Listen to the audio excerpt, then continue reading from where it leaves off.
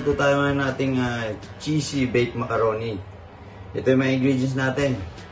Papakilala ko sa inyo. Meron akong beef giniling, celery, carrots, chopped onion, chopped garlic.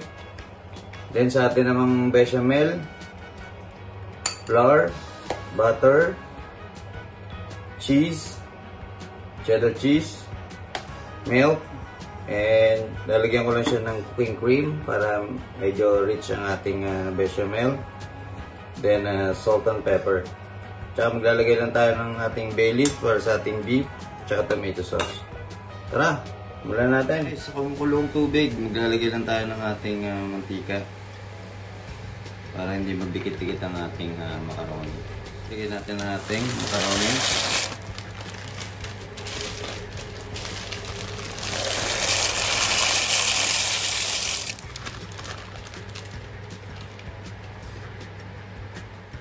Then, pakuluin lang natin siya mga 10 minutes hanggang sa makuha natin ang gusto nating lambot ng ating macaroni. Okay guys, okay na ating macaroni. Luto na siya, sasala lang natin. Tapos proceed na tayo sa ating next step. So, magigisa lang tayo ng ating onion. Then, garlic.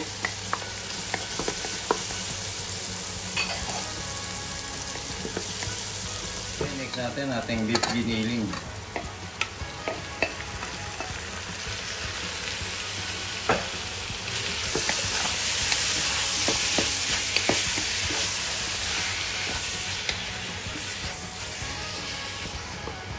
Then ilalagay ko na ating bay leaf.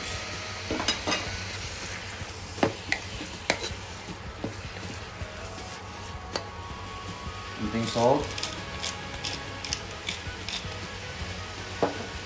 pepper,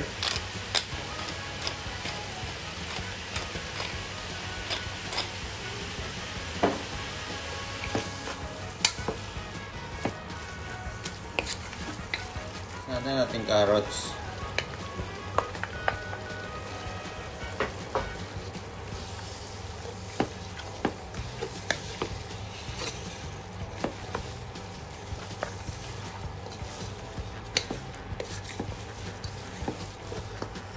celery,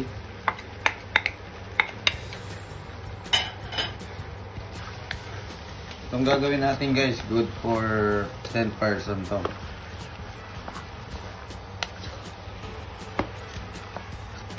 Then mix lang natin siya kung sa medyo maluto ang ating gulay.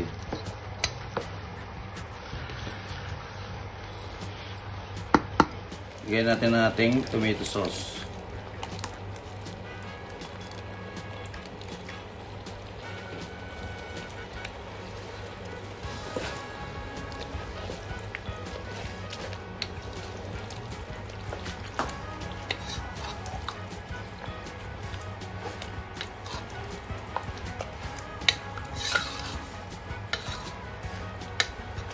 Okay guys, okay na ang ating sauce.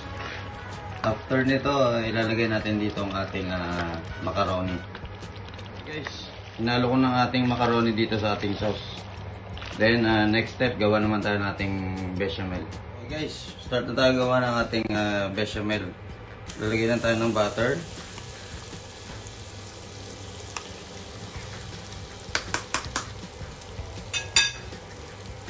Then, next natin ating flour.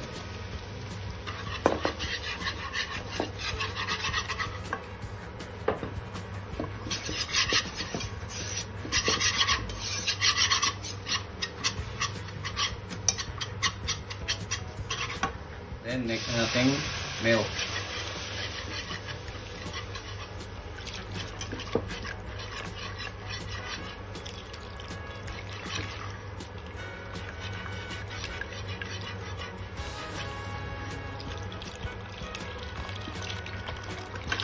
Lalagay lang ako ng cream para medyo rich ang ating bechamel.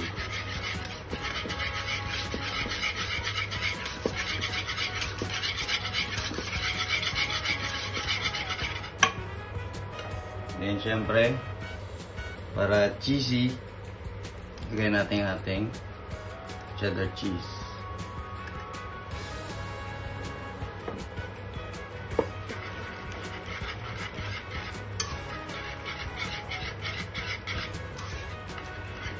Okay guys, ito na ating cheesy bechamel. Ilalagay natin sa top ng ating Baked Mac. Let's go guys, ilagay natin sa ating top ng ating Baked Mac.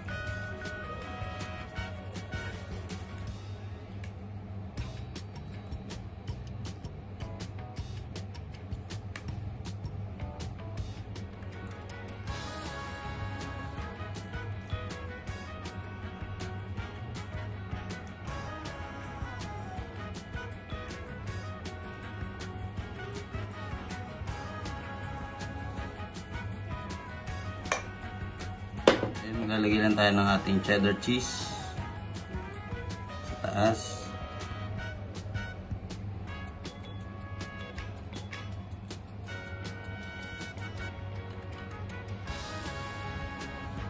Then, bake lang natin siya.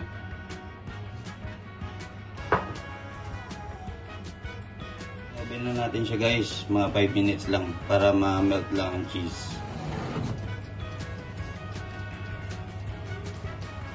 Okay guys, ito na ang ating baked macaroni, cheesy baked mac. Bon appetit!